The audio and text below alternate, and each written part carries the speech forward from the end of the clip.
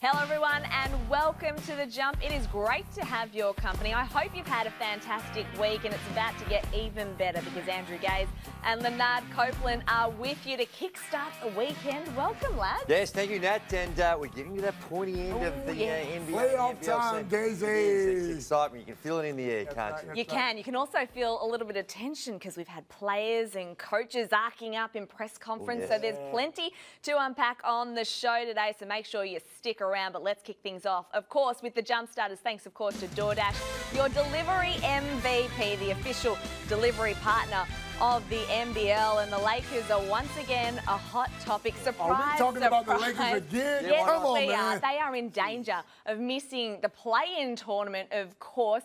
Now, just how they turn their fortunes around is the big question, and this is the answer from Russell Westbrook. Bristol, either that now you guys are actually the 11th seed, so you're out of the playing game. What changes going forward? Nothing, man. Nothing. And why is that? Because it doesn't. What does it change? We still got games to play. Other teams still got games to play. We still got to play teams that's above us in the play-in. Don't really change much. Thank you, Russ. What do you think should change? Winning. Be something. Okay, that's obvious. What do you think should change? Winning. Winning games, playing hard. You asked a question, I gave you an answer. That's fine. You got the answer to winning? Hi. You have the answer to winning? I'm not out there playing. Maybe I think you give me the answer what you think should be. Exactly. So well, I don't have the answer. You know, exactly. If you don't have it, you out there, I so can't when have it either. You ask me to have an answer. You don't have it either. Well, but I don't play, Russell. I want to get the information from you so that I can I'm give only it to one you. person, champ. Right. It's a team game, so Right. I don't have an answer. Okay. I may have it. I don't have it. It's all good. But I'm asking the pros who know the game, play the game, Yeah. what you think you can do to make it your part, their part, everybody's part. Sure. That's what I'm asking. No, I really, I respect that. Okay. You got that? Y'all got that? No. Y'all got it? No, respect. We It's all good. can You see each that? other. It's good. We You see good. that? Y'all got that? All right, cool. Y'all got it. Make sure I record that. That was Brad Turner from the LA Times. He wanted to smack him. Oh, That's what he wanted to do. But Brad held his own, because if that was me in that situation, I would be like, yes, Russ, yeah, okay, bye. No, but the Run thing away. is, it's a valid question. You're looking for an course. explanation for why this team, with its star-studded lineup, everyone thought was going to be a championship contender before the start of the season. And now, I actually don't think they're going to make that playing game. You look at the San Antonio Spurs, and as Russell mentioned, that they've got some games with teams ahead of them.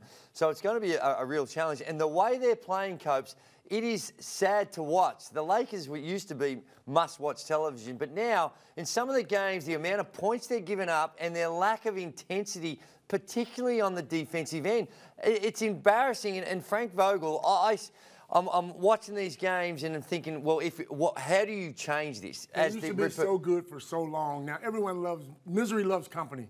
People want to see them fail now. And Russell's probably just sick of hearing that. But you're the professional. You're making all the money. Tell us why you guys are playing so well. Well, here's the thing.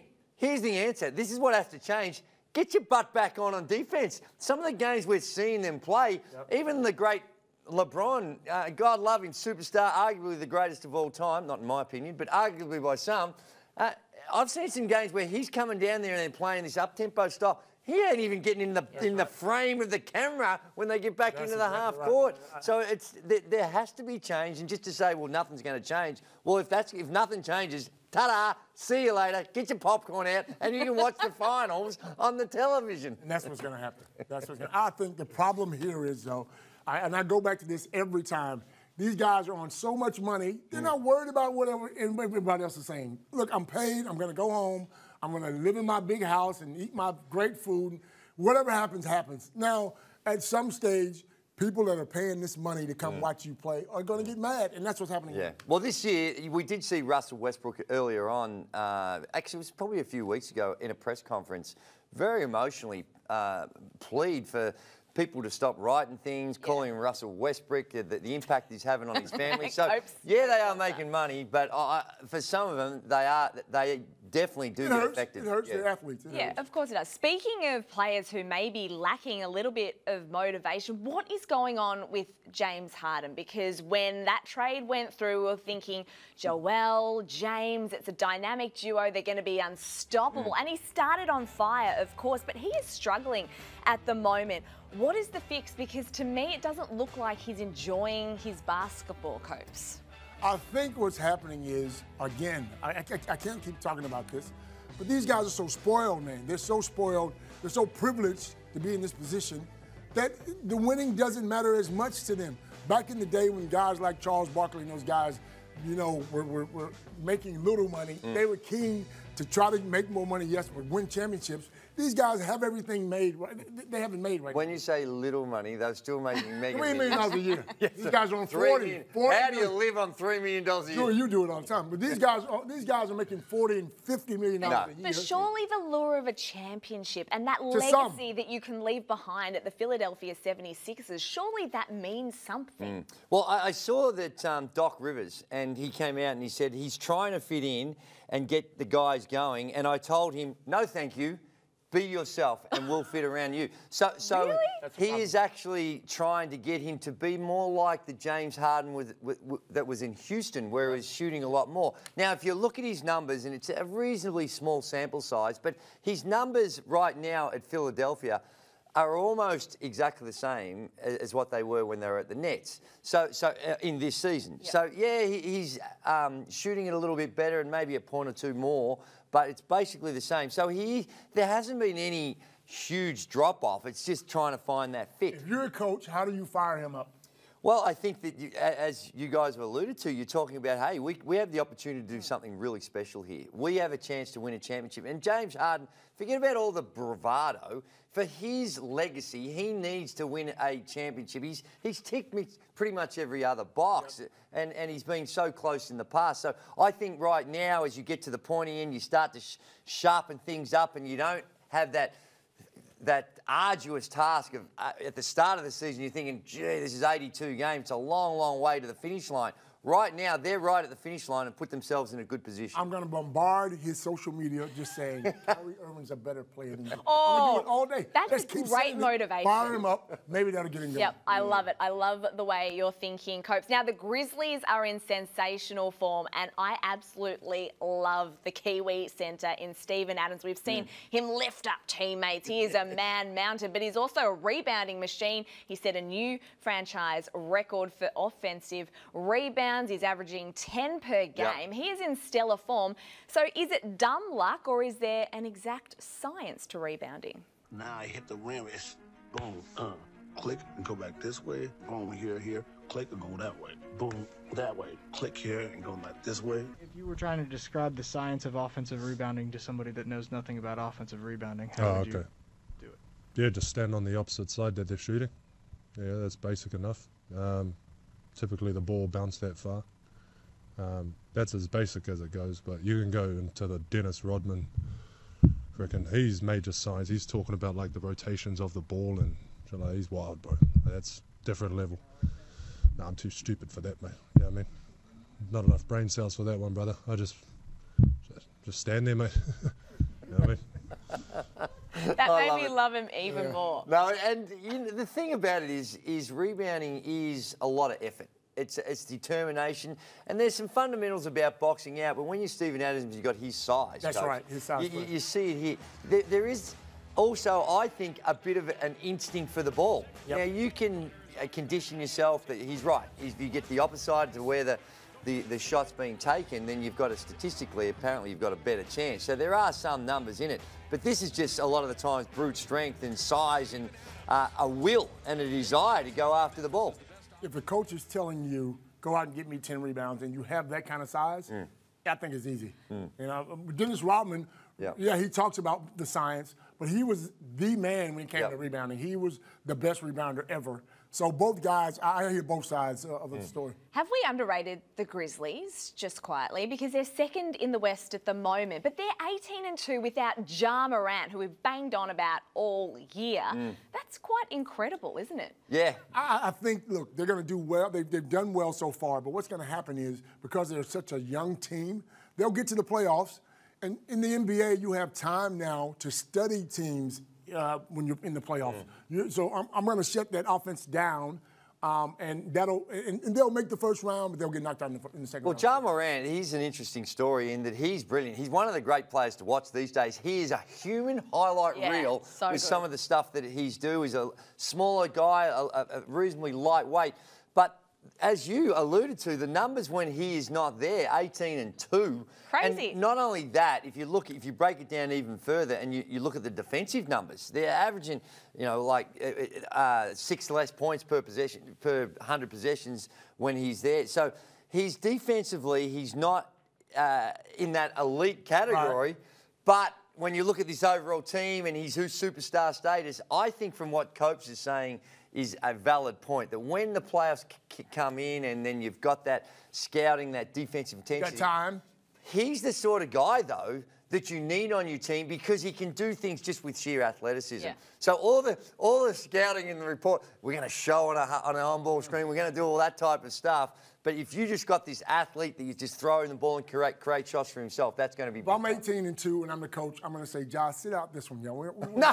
Listen, Oh, you'd I'm 18 probably- and 2 without it. I'm you would 18 and 2 trade without it. him. I'm going to sit him down. That is the dumbest thing I've ever Guess heard. what? I'm being dumb today. I'm going to sit him down. 18 and 2, I got a better Would you chance. even trade him? Get him out of here. He's out of here. Please. You are ridiculous. All right, that was the jump starters. Thanks, of course, to DoorDash, your delivery MVP. Now, Gazy. Yes. You came in hot today, ranting and raving Steaming. about No. Denver Steaming. Nuggets guard Austin Rivers being ejected. What is going on here? This is crazy. Copes, you'll like this because here's a situation when you've got a guy and talking about how the league's getting soft, that there's a little bit of altercation in that game, but then we have a look at this, Cope. So Austin Rivers got involved in a bit of tit for tat earlier on in the contest, and this is what ultimately, here you see the other right, lifts the right arm. No contact. There was no contact whatsoever was made. See this action here? Look, do you know what happened after this? What happened? Ta-da! See you later. Joey, let me tell you why, though. He got thrown out of the game. Yeah, because they were trying to stop they didn't want anything to happen, Joey. It was about to happen. You can't send someone out someone when out. I something kicked out of a might game one time for happen. looking at a referee the wrong way. So sometimes the referees are having a bad day. Get him out of here. No, but Copes, that is outrageous. You can't get kicked out for... Almost hitting a guy with an elbow. Yeah. Yeah, you can't. And that wasn't all that aggressive. What are the officials saying now, though? Did they say they made a mistake or what? Well, I hope they did. I don't know what the byproduct was, but it's an exaggerated example of the trying to sanitise the league to a point where you're taking out just normal basketball play. I don't think it was even a flagrant. No. Is that the throwing worst of the ejection elbow. He had a you've ever technical seen? foul before that, though, didn't he? Didn't he have a technical foul before he that? did. He is. had one, yeah. Yep. But you still have to make contact, don't you? Well, Well, you can't. I get if you fake, but it wasn't like ooh. No. You didn't go boom. It didn't look aggressive in Normally any you- way. Normally you used to flinch when I do that. Now you don't even flinch. All right, let's move on to the Phoenix Suns because they have won 62 games. Yay, 62, Phoenix! and we're finally talking about them on this show. They are by far the best in the West. Is injury the only thing that is going to stop them from taking out the title? listen. Usually Chris Paul gets hurt right around playoff time. Okay? Oh, God, don't He does. jinx it. No, he Can you not does do every this, year. I mean, please? He's had some bad He's luck. had some bad He luck. has, he has. gets hurt, but he's had his injury beforehand now. He's back. He's got it They're out of winning. his system? They're winning. He's out of the system. They're winning without him. He's come back and dropped 14 assists or 15 assists in the first game back. They're solid. They play well without him. They have the best record in the West. They have home court advantage.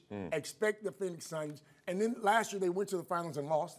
Expect them to win it this year. Are they the most even side that you've seen? Yeah, they are, and I think Chris Paul, Copes is right. The way in which he runs the team is going to be really important in the playoffs, and he absolutely needs to stay healthy.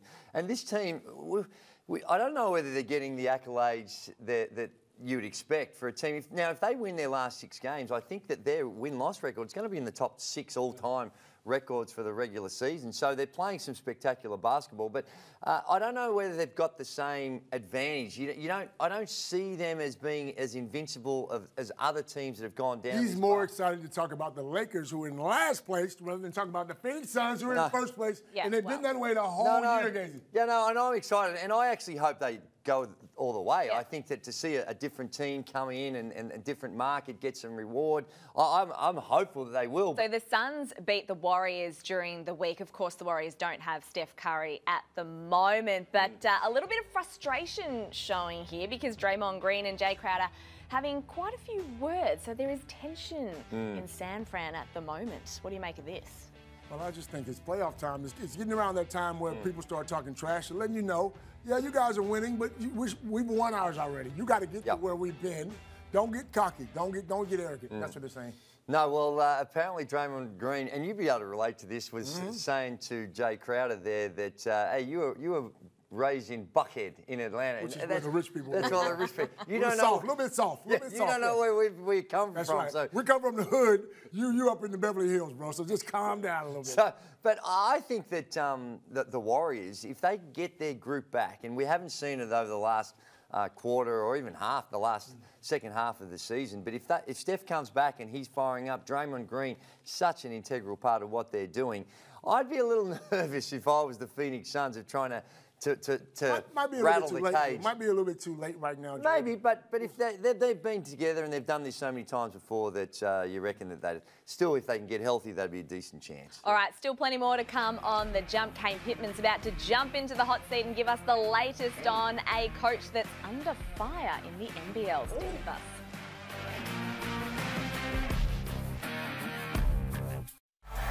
Melbourne United go on a 28-8 run to win the game. Rattan May shot clock's at 4. He's got no choice. Got it!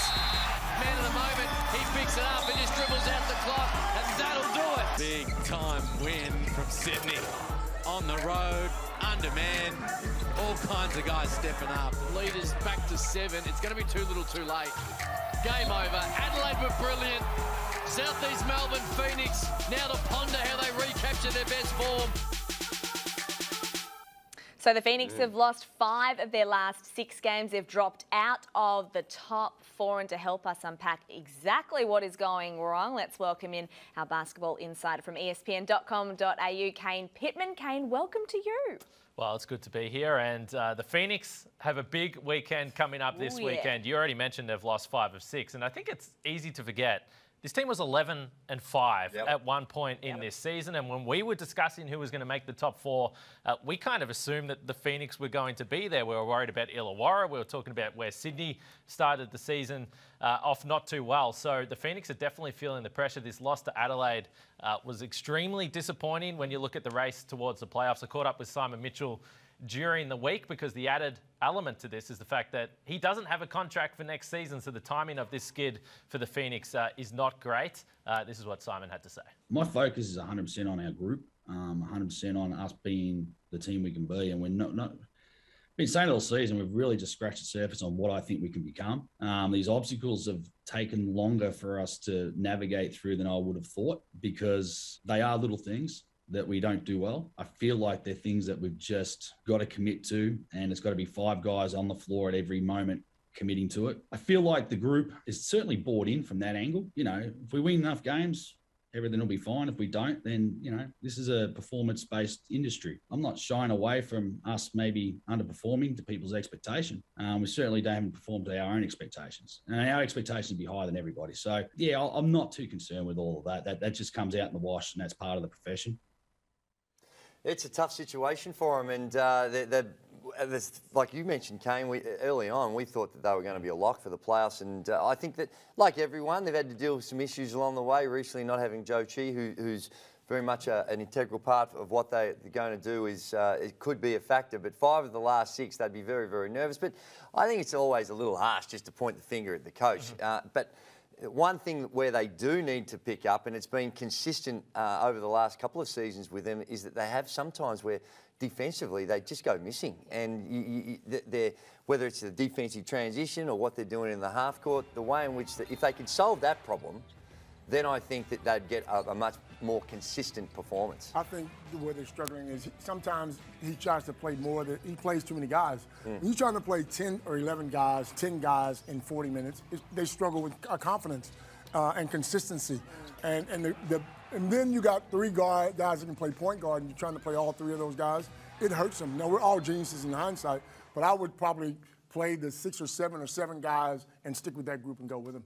Joe Chi, they're hoping to have back Saturday night. So he practiced during the week. But if they don't win against Cairns on Saturday, that might be it. Yeah. Can you imagine? All right, on to the Perth Wildcats. And there is so much intrigue, Kane, surrounding this import in John Brown. He still hasn't had the clearance from FIBA yet, but he's been training with Perth. And Coach Scott Morrison was asked about the John Brown situation in a post-match press conference, and it certainly got a little bit prickly. The team has been surrounded by this rumour about this guy potentially coming in. Has that clouded the fact that you were playing 2 games this round? I don't know how that's relatable to anything that you're asking me. To be honest, if we had won, I'd be in a good mood, and I maybe could do this little song and dance again, where I smile and tell a joke and pretend I don't know what's going on. It's annoying. I'm tired of the questions. I was tired of them 4 days ago. It's not fair to the guys in the team. That's all anyone cares about. It's stupid. All right? That's the last time I'm even acknowledging that as a question. These guys are busting their ass out there every day.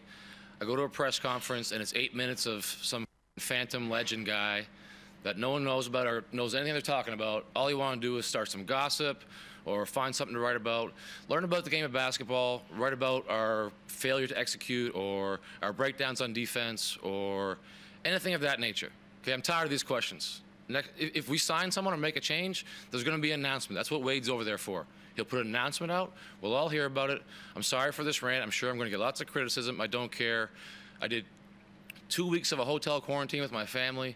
I got sent away with the rest of the team for 2 months. And yet still, this is the most annoying thing that's happened all season. So just wait and see what happens. See, that's a man under pressure. You talk about coaches being under pressure. You've lost 2 games at home, and they're not used to losing at home. That was a legitimate question legitimate question. You can't answer it. You got the guy training there. Obviously, the players are under pressure as well. But you got to come better than that. Well, I think it's a question that needs to be answered because it is, as you say, it's legitimate. When you've got a new guy coming in, it's not just about the import that you're replacing that's hanging around. So Michael Fraser comes out, John Brown III comes back in. The other players? And what it means is what is it? Even the other guys that are on the roster that aren't going to be removed, they're thinking, well, how's my role going to where am I going to fit in? You know, is my minutes going to be down? How many shots am I going to get? All those things are absolutely legitimate things that the players have been feeling. Overall, I think it was a bit of deflection from Scott Morrison there because he understands that Michael Fraser and John Brown III are practicing next to each other. So it's not the media's that's drumming up this controversy. They're playing and they're fully aware of what the team wants to do. I spoke with Jeremy Loliga, the league commissioner, yesterday to ask whether an exemption is even a possibility. And the problem, and this has been the problem the whole time, is that the FIBA clearance hasn't come through. Unix Kazan in Russia is playing serious hardball at the moment. And part of the problem for these Russian teams are that there is still American players signing with clubs in Russia. So these clubs are saying, well, there's nothing wrong. You can come and play here in Russia. So they're saying that there is no need to implement the force. Sorry, there's nothing wrong. There's just a war going on. Yeah, that's right. Okay, so they won't cancel the contract. So they're saying if you're going to play basketball, you're going to play for us. Now, this is where the frustration is coming in for the Wildcats. John Brown is in Perth. He doesn't want to go back to Russia and play for that team, and he's not going to.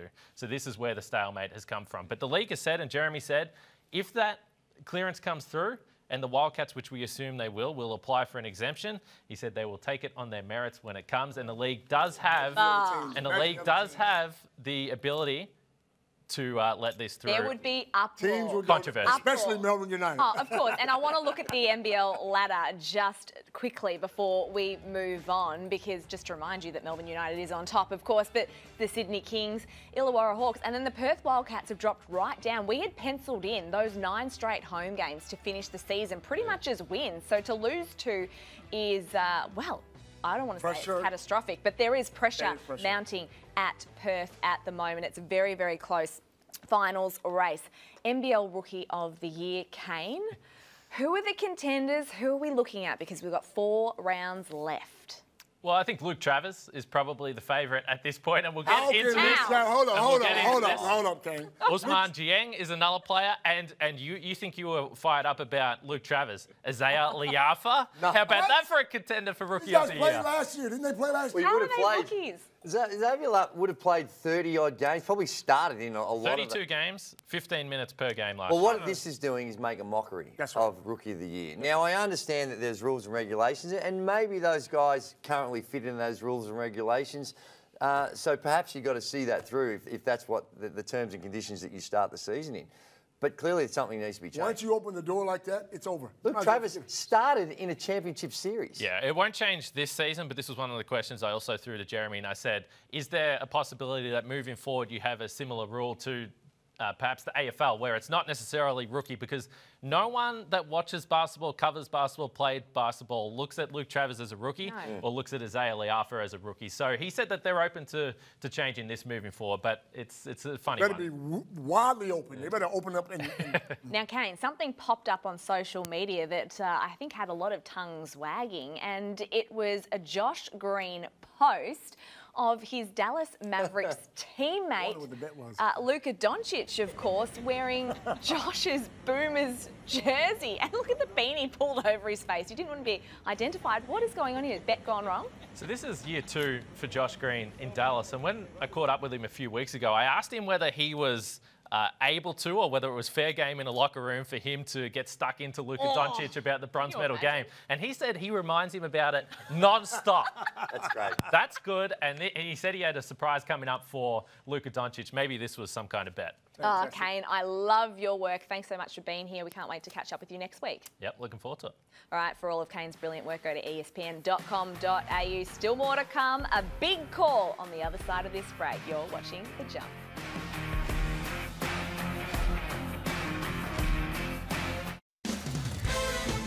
All right, time now for the Bulk Nutrients big call on The Jump.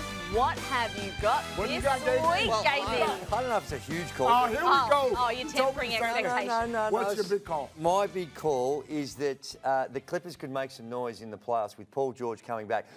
For a guy who'd spent so much time on the sideline, first game back, he's come in and dropped 34 points, had 6 assists and 4 steals. He is a game changer, and I'd be really nervous if I was coming up against a Clippers team that featured Paul George. What do you mean make some noise? They'll win a game or two? Or are they going to knock someone out? Win the whole thing? Make a big call. Come on, bro.